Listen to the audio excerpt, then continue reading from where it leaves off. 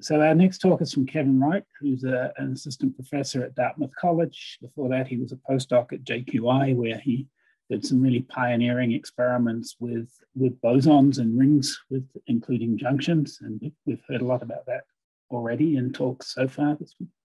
At Dartmouth, he's been focusing on fermionic quantum gases, and today he's going to tell us about persistent currents in rings of ultracold fermionic atoms. Thank the organizers. This has been tremendous fun to be able to sit in and listen to all of these talks, and also very nice to be able to follow Giacomo. As he said, we had a very fun conversation yesterday about a lot of mutual interests.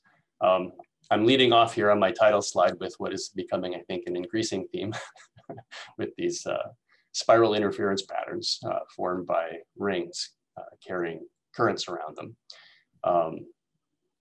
And I should, I guess, say before I get going, this work was in fact funded by the NSF. And we've been working on this for some time, but I've been flying a little bit under the radar, maybe only, and now really starting to show what we've been up to. So I'll do my best to give you an idea. Come on, where's my, there we go. So I will spend a good portion of the talk discussing our experimental methods, how we actually go about creating our rings, inducing currents and detecting them, which the detection portion is usually the most challenging part, as Giacomo found out as well. I will primarily be talking about observations that we've made pertaining to taking advantage of the fact that we can tune the interactions in the system and creating a ring and driving it normal and bringing it back to the superfluid phase and the sorts of things we see when we do that. Before getting into that, I will spend a little bit of time on background, just making sure I'm not losing any of the graduate students who are possibly in the mix here. And I'm going to do a little bit less of that than typical, since I think that so much a wonderful amount of background was just given in the previous talk. I don't have to cover everything. And I'll finish up the talk by describing, hopefully we won't get too speculative on things I think we'll be able to do, given what we've seen our capabilities are at the moment with this kind of a system, a fermionic ring. Okay, so this is more of a case of preaching to the choir, I think, in this setting, that one can do interesting things, taking quantum materials and putting them into circuit configurations. But I do like to go back and talk about the history of this a little bit for multiple reasons. One, it gives me a chance to talk about the fundamental physics and make sure that's clear. And secondarily, to remind myself not to be too proud of myself for what I've done, and that many of the things that we've been working on in cold atoms have been done long, long ago in solid state systems, and there's still a great deal to learn from those experiments. I've only picked out two particular historical cases here, I think, for specific reasons. One is this famous experiment done in 1962 by Little and Parks, where you could take a thin-walled superconducting cylinder in a ring, basically bias it with a magnetic field perpendicular to the surface, and measure the critical temperature. You will see that this critical temperature is suppressed, and there's a periodicity of the suppression of the critical temperature that's periodic in, and this was important at the time, in h over 2 times the electron charge. One of the first very strong indications of pairing actually being important in superconductors. And the reason I bring that up is that a lot of my interest in actually putting fermions into a ring is not so much, I mean, I think there will be interesting applications for sensing, but I actually am more interested in some sense in turning the system in to interrogate itself and see if we can do things to learn more about quantum many-body physics by clever arrangements of things and doing transport measurements. I think there are some opportunities for making measurements of things like the response of the system to applied flux. There are well-known effects such as the de Haas-Van Alphen effect. The magnetic susceptibility in systems is modulated as per the applied flux, or even the resistivity in the Shubnikov-de Haas effect. I think that may give us some interesting information about quantum materials in this sort of setting.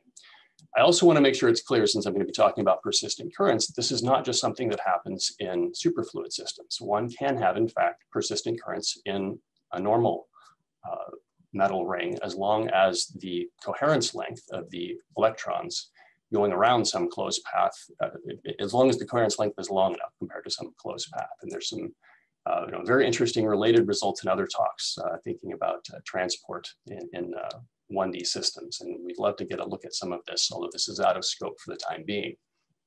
The really relevant thing, though, is if you have a coherent system and you've got a multiply connected geometry, you have to think about the coherence of the wave function around that geometry.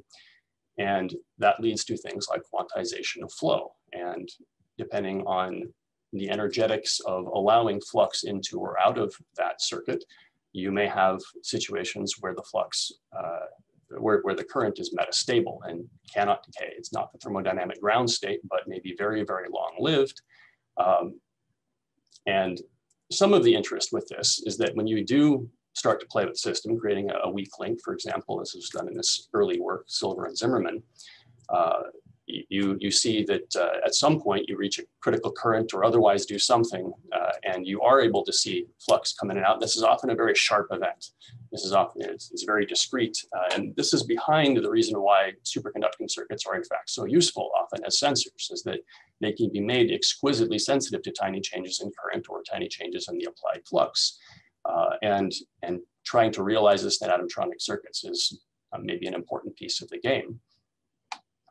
So this was some of the early work done at NIST, where we did create a sodium BEC, placed it into a ring, created a weak link in it, and saw that yes, we have quantized current states, and then we could induce transitions between them. Much more has been done on this subsequently, many better experiments showing even further that these sorts of systems can in fact behave very much like superconducting circuits, and I won't even begin to attempt to review all of that right now.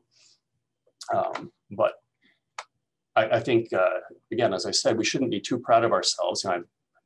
We've just started looking at fermions in these sorts of circuit systems, ultra-cold fermions in these sorts of circuit systems, but this has been done for quite some time in the context of helium-3, even before anyone ever got around to condensing fermions into a superfluid phase in an ultra-cold atom experiment. Helium-3, you can create a situation where you have tiny orifices and create a DC squid and measure rotation.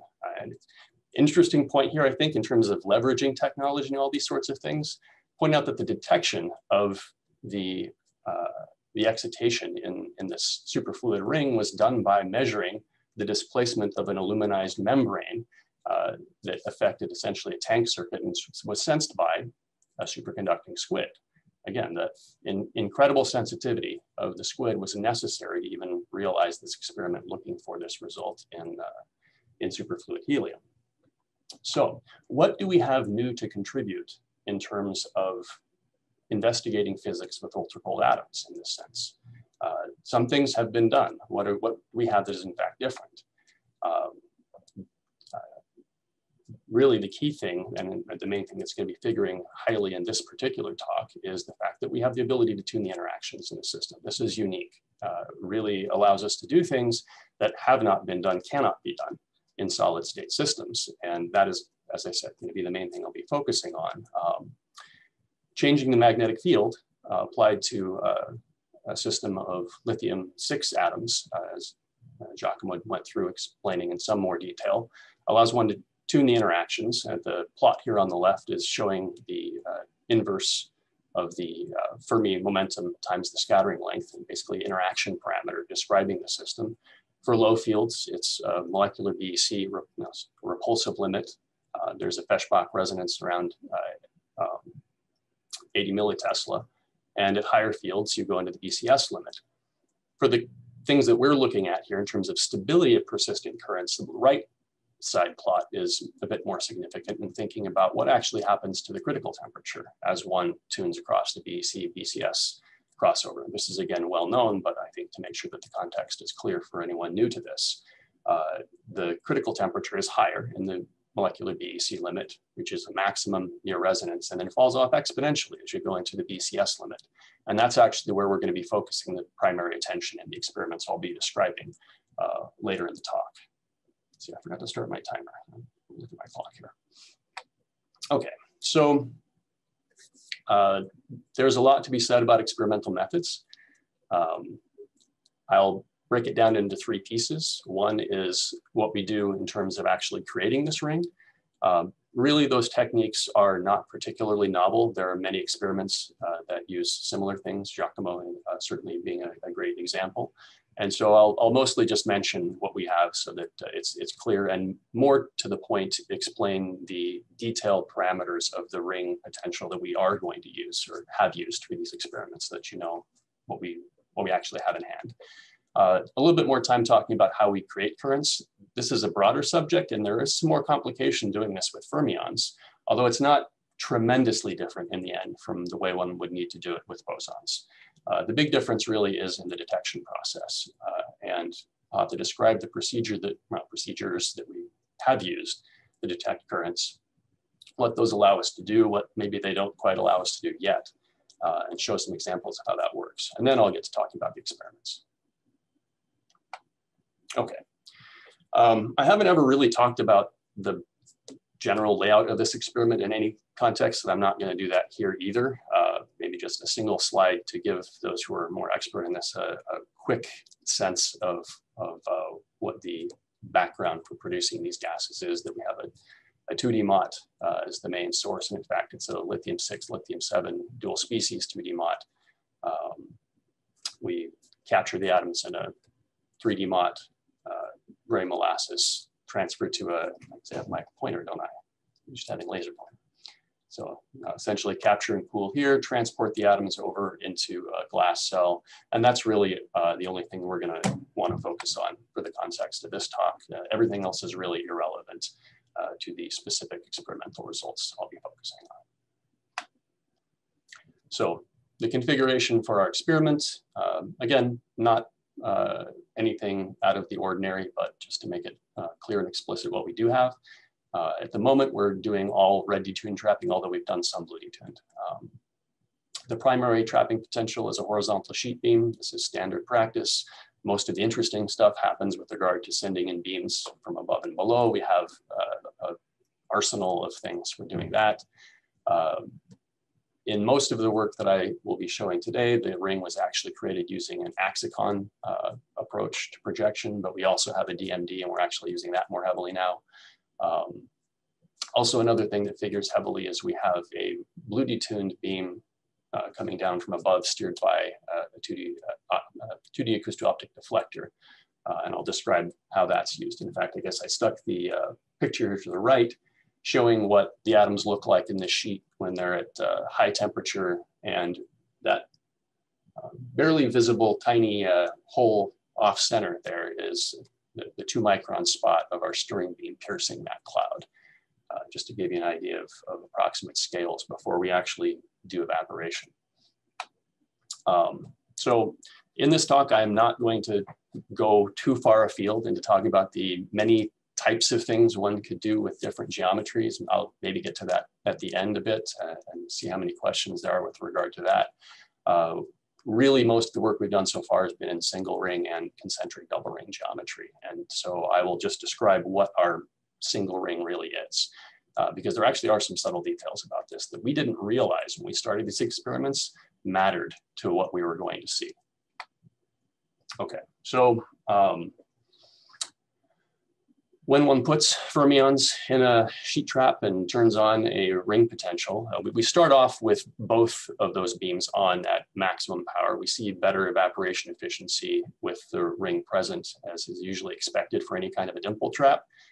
Seems to be no exception for a ring dimple. We have to have a fairly deep trap, where the atoms are at something like 30 microkelvin when we bring them in from the transport beam. So there's 4 watts in that sheet to start with, and we bring it down to something like 30 milliwatts by the time we finish evaporating. This also may be good to point out, this is a fairly small number of atoms. It's a small ring, tightly confined. The number of atoms we work with ranges maybe between 1,000 and 15,000, depending on what we're doing. I think that was all I wanted to say on that slide. Again, for kind of reference of what this looks like as you're practically working with it, characterizing what we've got involves releasing the system in a time of flight. So here's some pictures showing what this looks like from a top view as you're decreasing the trap depth. The final trap depth in our case is 2.7 microkelvin, about half of which is due to the ring beam, and the other half is due to the sheet beam. And as you can see from the side, even though it's not apparent from above, there is a significant population sitting out there kind of in the wings outside the ring potential. That's important for more reasons than we realized. For this context, it's just important to point out that fitting that expanding thermal component is how we extract the temperature, at least have some idea of what the temperature is in the system as we get down to low temperatures. Yeah. All right, so vital statistics on the trap. Again, we've done many configurations. This is kind of the standard thing. If you want to think about, we most commonly do this, this is about what it looks like. The average diameter of the ring, something like 24, 25 microns. If you think about the mass of a lithium pair and that radius, that gives you an azimuthal frequency for the lowest persistent current state of 5 hertz, or a velocity of 0.44 millimeters per second. So it's very low velocities. A little bit of something to point out here that is different, certainly from anything I've built before, is that the trap frequencies are much higher. And in fact, the horizontal trap frequency is considerably higher than the vertical trap frequency. So in this case, the ring really is a little bit more of a wetting band geometry, if you like, rather than a flat washer. And we actually have done things where you ramp the sheet fully off, and we can actually trap the atoms suspended in a cylindrical, extended cylindrical ring. Maybe I'll come back to talking about it at the end of the talk if it seems appropriate. Okay, sheet depths, or the trap depths, already said something about that. That of course sets the approximate temperature scales and Fermi energies. I'll return to that. Few more vital statistics, because I think it is important to compare really what the difference is here in some sense between what one would get with a bosonic system and a fermionic system. There are some things that are different and more challenging for that reason. And I originally had a slide that had comparisons with many more Bose groups, and they decided in the end that that was just too much information. So this is really an unfair comparison against results from NIST at 2012, but this is my own results, so it's not bad if I say I'm making it look bad. So on this chart, the things I think I'd point out particularly, and we have a very high aspect ratio on this. That's not completely unique. The results at ENS recently, they had things that look just as impressive with their Bose gas there, which has really been fun to see that. But a distinction is that the chemical potential is higher here, order of magnitude higher when you have a Fermi gas. And from a experimental practical standpoint, that matters. That should become more clear shortly. Also higher sound speeds, that means photon frequencies, everything associated with that kind of physics is scaled higher in energy. And again, this is lithium, it's lighter. And so for a given ring radius, we have larger spacings between those persistent current energy levels. I'm going to take a minute and talk about what one might think that you would have if you had an overly idealized picture of what this system really looks like, and start off by saying this is not really a good way of thinking about what we've done, and I'll show why. But at some level, if you imagine a perfectly flat ring, and being realistic for ultra-cold atoms, you say you've got transverse harmonic confinement, and here, just for simplicity, assume it's the same, horizontal and vertical, you can very easily go through and for an ideal Fermi gas, figure out what the Fermi energy is going to be as a function of atom number. And it's maybe interesting to note that when you're in the range of what we're working with, this is not a smooth function. And the density of states, in fact, does end up being modulated as you hit the successive bands associated with the transverse modes in the ring. This is for fairly low atom number, but not that much lower than where we've actually been working. Point this out a little bit because these sorts of modulations in the density of states are known to be important in 1D superconductors. This kind of engineering of the density of states is used in creating 1D organic superconductors to try to raise the critical temperature. We're not at this right now, but something maybe good to note that people might have not realized. And as I said, this is not really a good way of describing the ring that I just showed you that we have in our experiment.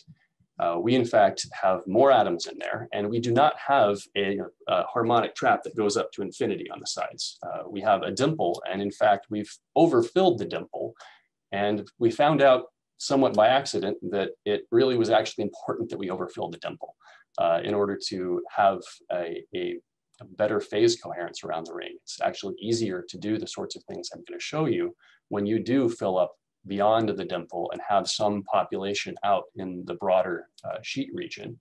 The graphic at the left here is sort of showing the trap contours, that there's significant depth there in the ring, that vertical propagating beam, but there's a broad, there's that broad disk region is still there, and we typically still have atoms there. In fact, for the conditions in the paper now on the archive, about 2/3 of the atoms are sitting off in that halo, although you really can't see them very well if you just look at it from the absorption images.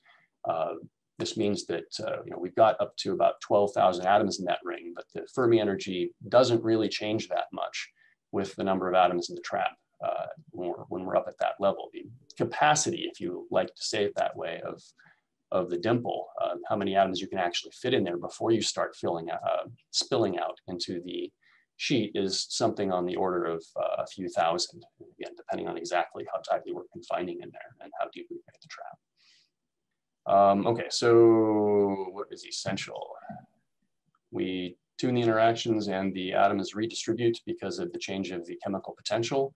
That's probably not too unexpected. Okay, so I already mentioned about the fact that the critical temperature varies as we tune the interactions. I will skip talking about how smooth it is. Mostly I'd just say it's not that much of a problem. Adding disorder could be interesting. Actually, fortunately, I probably don't need to talk about this too much. Well, so I will say that we do see currents form spontaneous in the system quite readily. And in fact, we have to stop the currents if we want to guarantee that we initialize the system in a well-defined state. We do that using the same beam that we use to stir the system up to some particular angular velocity.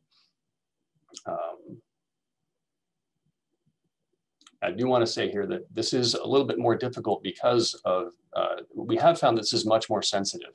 It's difficult to reliably initialize the system because it is easier to have a phase fluctuating situation where you break the ring and pull the barrier back out again. And if there's enough phase fluctuation between those ends of the ring, it is difficult to make sure you reliably do that.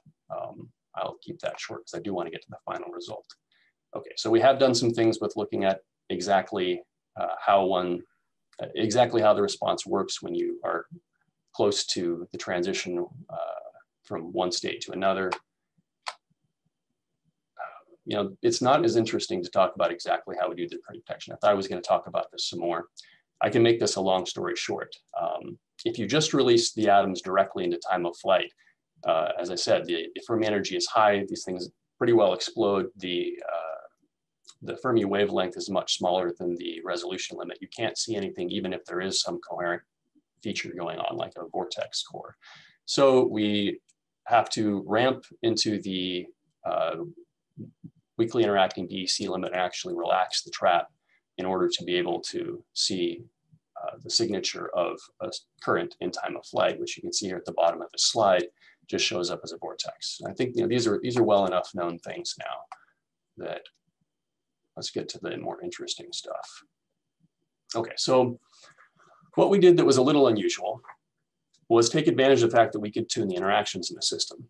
We started off near unitarity, stirred the system up into the L=1 current state, and we can do it very reliably under those circumstances. And then we know that the critical temperature falls off exponentially in the BCS limit. So start ramping the magnetic field to see what happens and how far we can get before the current decays and maybe what happens. We have to go back into the superfluid state to know if, we have to go back to the molecular BEC limit to know whether or not the current decayed. And so our procedure is basically to ramp up to high field, hold for some duration of time, and then come back down to low field and perform the current detection. When we do that, we found that going up to fields as high as 98 millitesla, 1 over minus 1 over KFA of -1, well into BCS, the current was very stable. We essentially saw no evidence of decay after a fair number of shots. Going beyond that, we did see that we were beginning to lose the current occasionally. And at the moment, the thinking is that that's, remember, we're changing the critical temperature, and the system temperature is staying more or less constant through this range. So this is what's happening with essentially thermally activated phase slips, or thermal fluctuations suppressing the order parameter at some location, allowing the current to decay. If one goes higher, back up there, you should eventually, I guess I forgot to say that dotted red line at the bottom is indicating what we think the system temperature is. And we think that that's what it is based on where we see a sudden fall off in the probability that you're going to see the persistent current reappear when you go back into the superfluid phase. We were initially a little bit puzzled that when we went really well into the BCS limit, that this didn't just go to 0. I didn't really have a good idea of how quickly the normal current would in fact decay, but I had thought it would be maybe faster than this, but it was not. Well, at least what we saw was that even for going well into the BCS limit and staying there for hundreds of milliseconds and then coming back into the superfluid phase after being presumably normal, we still had a fairly high probability of seeing the supercurrent show up again. And I'll wrap up in maybe 1 more minute. So we took a look to see whether this was due to spontaneous current formation, and showed that it was not, but we in fact have done some preliminary work seeing that we do see spontaneous currents forming at an increased rate when we do sweep across the transition as expected. This is Kibble-Zurich physics most likely. We've got to do this more systematically to say something more definite about it. I've actually hit on some of this along the way. We have a lot of ideas for things to do, but I think I will call it off there. Thank the students who worked very hard to pull off much of this in spite of COVID, and take questions. Probably the one thing I should explain about this plot that I didn't mention is why, if we are in fact not having normal, if the current is not decaying rapidly when we go into the normal phase, why are we seeing the probability of quantized current after coming back into the superfluid sit at around 0.3? That baffled us for a little bit, but as I mentioned at the beginning, most of the atoms in the system, when we prepare the current, are not in the ring dimple. They're outside of it, and we don't stir them. So we've got 2/3 of the system that's in the normal phase and is presumably not circulating. Again, maybe depending a bit on damping.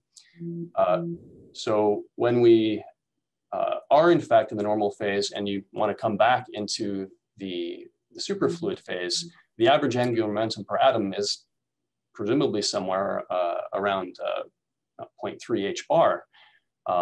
This raises a lot of questions about what exactly is happening in terms of dynamics and equilibration between the different populations. You know, the superfluid going normal, the normal component that used to be superfluid interacting with whatever the non-rotating normal component was. But essentially, if that normal component is still rotating, you would expect to have it come back in the simple picture of the Hess-Fairbank effect. If you have circulation corresponding to an angular momentum per particle greater than 0.5 h-bar, you would think you would come into the L=1 current state with high probability. Below that, you should go into the L=0. Fluctuations in our system likely wash that out. I kind of showed that in the earlier slides, that this is not a zero temperature system by any means, and it's fairly high aspect ratio.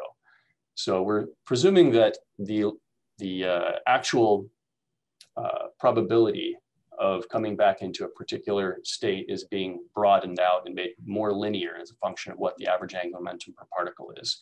But we do need to look at that a little more carefully moving forward. I think that does at least give a chance to talk about one of the things I am interested in looking at going forward. There is this question of equilibration. I mean, no one's really done anything quite like this before. In fact, even the question of start a system, like put a current in a ring, and then do a Kibble-Zurich quench, what is supposed to happen? And how is that different, if at all, from starting off with an initial state that is non-rotating? Or if you start off with something which is frankly not even an equilibrium state, where that angular momentum is not distributed evenly between regions of the trap, what is supposed to happen? I don't know. Might be interesting to look at.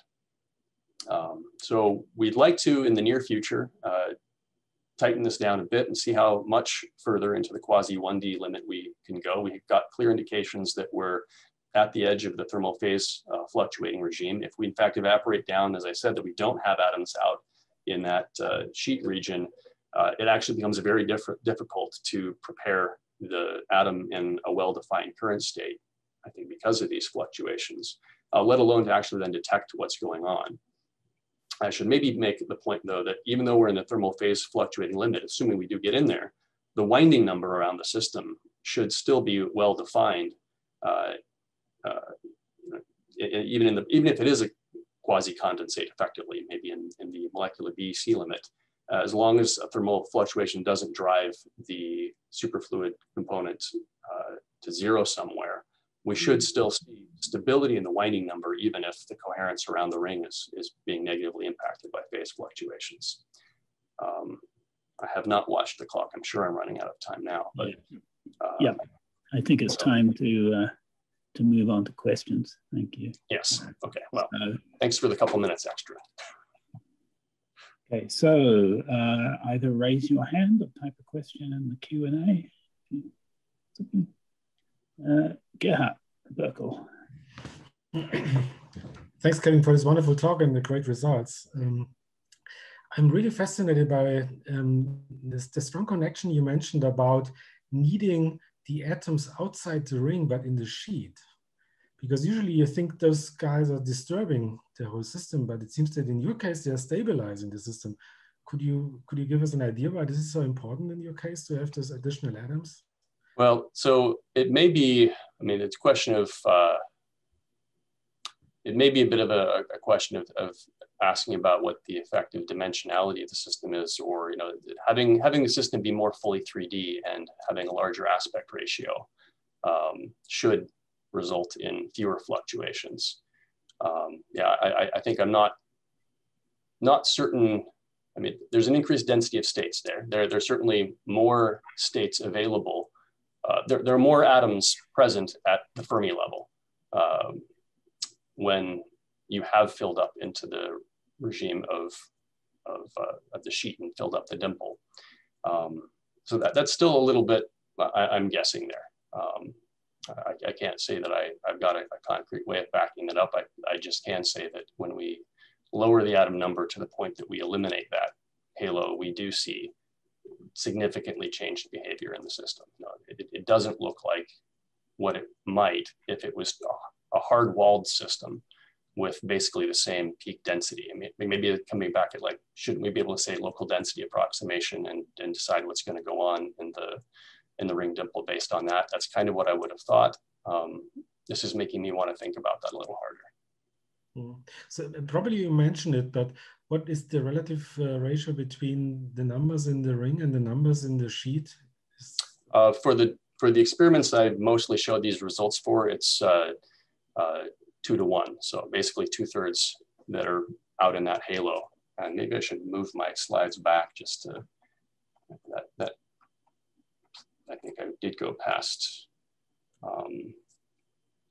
So you really can't see them very well by eye from those absorption images taken from above. But if you look carefully and integrate, you can see there is this broad dilute background. So I mean, in some sense, this is like, if you like, you've got a superfluid with a much higher critical temperature that's a ring embedded in a disk that is that has a lower critical temperature, in fact, below the system temperature. So what role does that play in things? It's an interesting thing to think about. I did not expect that we would need to do this in order to have this work nicely. Yeah, that's why I think it's very interesting to dwell on that, because this is a very unique system. Yeah, okay. The dimple aspect really took us by surprise. It was not something I had in mind when we started doing this. So thanks a lot.